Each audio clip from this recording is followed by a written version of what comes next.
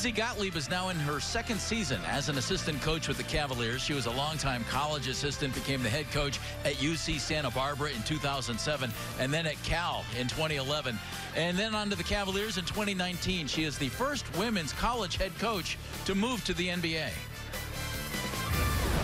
think representation matters. I think people need to see things in order to believe that they can be them. And so my hope is that little girls watching don't necessarily say, hey, I want to be an NBA coach. If they do, that's awesome. But I want them, to say I can do anything I want to do, whether that's being a CEO or, in business or in law or the president of the United States. I think the more you see women doing things in a traditionally male space, the more girls believe, well, there's no limitations for me.